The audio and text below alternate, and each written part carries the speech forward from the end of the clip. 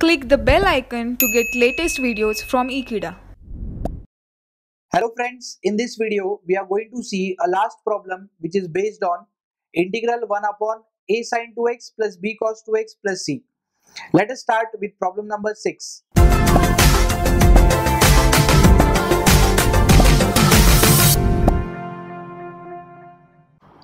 I is given as integral dx upon 1 minus sin 2x minus 2 cos 2x.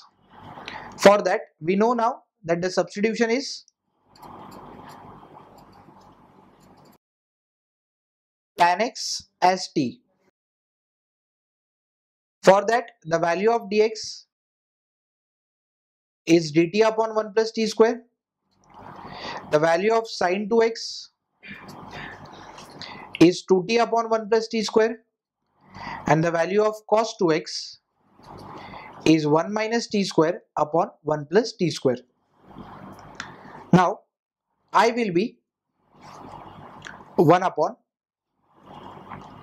1 minus, we have sin 2x as 2t upon 1 plus t square, followed by minus 2 into cos 2x is 1 minus t square upon 1 plus t square into, we have dt upon 1 plus t square.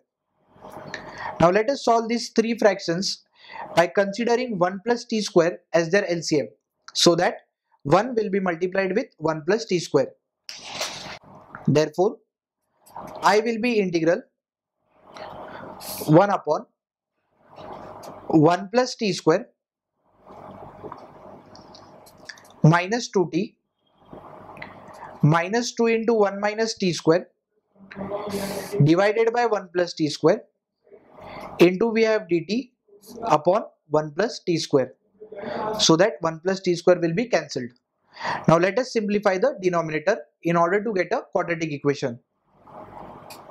I will be dt upon, we have 1 plus t square minus 2t, minus 2 into 1 will give you minus 2, and minus 2 into minus t square will give you plus 2t square. On further solving, we have integral dt upon t square plus 2t square will give you 3t square, followed by minus 2t, and we have plus 1 constant left.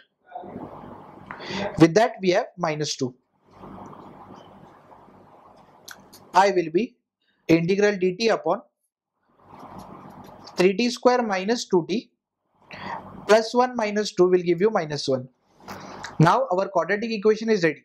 The next step is we will take 3 common. That will give you 1 by 3 integral dt upon t square minus 2t by 3 minus 1 by 3. Now let us find the third term.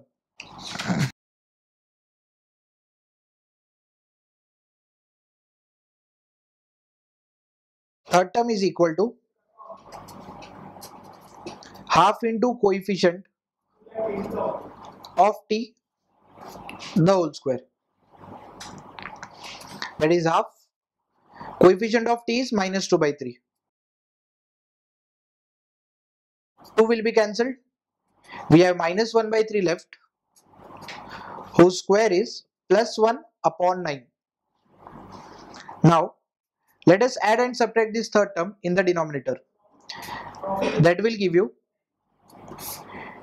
t square minus 2t by 3 plus 1 by 9 minus 1 by 9 followed by minus 1 by 3.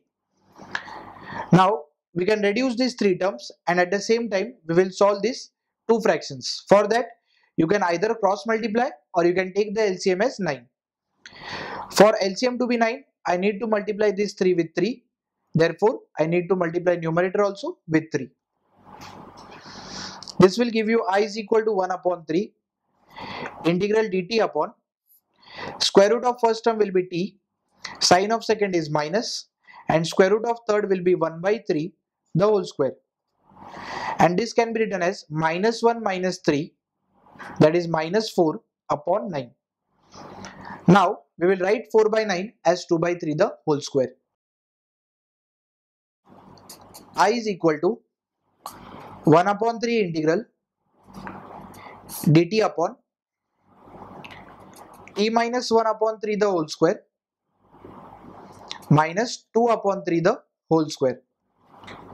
You can see I can compare this integral with the standard formula 1 upon x square minus a square dx, as it goes 1 upon 2a log of x minus a upon x plus a plus c. Here the value of x is t minus 1 by 3 and the value of a is 2 by 3. Therefore, I will be 1 by 3 into, we have 1 upon 2a and the value of a is 2 by 3 log, we have x minus a, that is t minus 1 upon 3 minus 2 upon 3 divided by t minus 1 by 3 plus 2 upon 3 plus c. Here 3 will be cancelled and we have 1 upon 2 into 2, that is 4 log of, taking 3 as a LCM, we have 3t minus 1 minus 3 upon 3 divided by, again we have 3t minus 1 plus 2 upon 3. 3 will be cancelled and we have I is equal to 1 upon 4 log of minus 1 minus 3 will give you minus 4 upon 3t minus 1 plus 2 will give you plus 1 plus c. Now the last step will be resubstituting the value of t as tan x.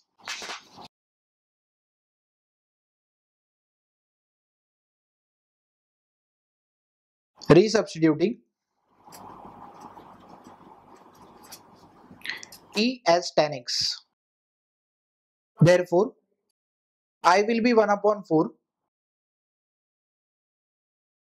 log of 3 tan x minus 4 upon 3 tan x plus 1 plus c. This is our final answer. I hope friends you have understood this problem. Thank you for watching this video. Stay tuned with Ekeeda and subscribe Ekeeda.